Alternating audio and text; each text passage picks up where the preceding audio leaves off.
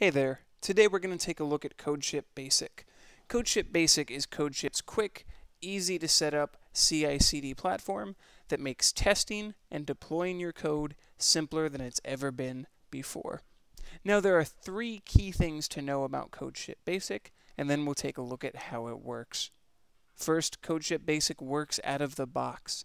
That means once your project is set up, we already have all of the languages and tools and services pre-installed, and we have the most popular deployment destinations configured with just a single click. Second, Codeship Basic is quick and simple to set up. That means all you need to do is drop in setup commands and test commands via the web UI. You don't need to change or configure anything in your application itself, and you will be ready to go automating your testing and releasing strategy. And third, Codeship Basic is optimized hosting and speed. That means we do all the hard work of keeping the CI/CD environment fast and updated and efficient. You don't have to worry about all the overhead that comes with managing and configuring your CI/CD environment, and it will scale with you if you need to add more projects and more pipelines. We make it very, very simple for your Codeship projects to grow as you and your team grow. So that's Codeship Basic, and let's jump in and take a look at how it works. What we see here is a new Codeship Basic project, and if I want to configure it, I just go to Project Settings and Test Settings.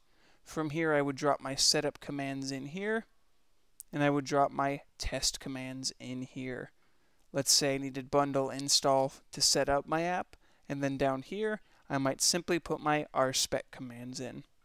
From there, I would jump to my deployment tab, and I would add a new deployment pipeline. So let's say I want to have a deployment on any branch that starts with master. I'm going to click save. And now I can choose any of these popular environments to deploy to. All I have to do is add my credentials. I could also very easily use a custom script deployment if none of these turnkey solutions is just right for me. Next, what I'm going to want to do is configure my environment variables, something like what we see here, and I can add as many as I need for my project to work on Codeship. In the project settings, I will also be able to configure my notifications, including Slack and HipChat, as well as my own custom webhook notifiers, as well as manage everyone on my team that needs to use the application. And it's really that simple. Once you've added your setup and your test commands and configured your deployments, your project is ready to go, and every commit or pull request from that point on will build on Codeship.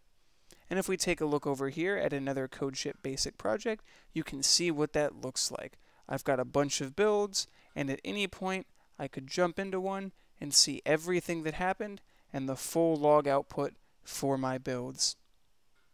We also have Parallel CI, which will let you add separate test pipelines to speed your tests up. And we've got what we see here, the dependency cache. We will save your installed packages between builds so that you don't have to fetch them every single time. So that's Codeship Basic. You can sign up for free today at codeship.com.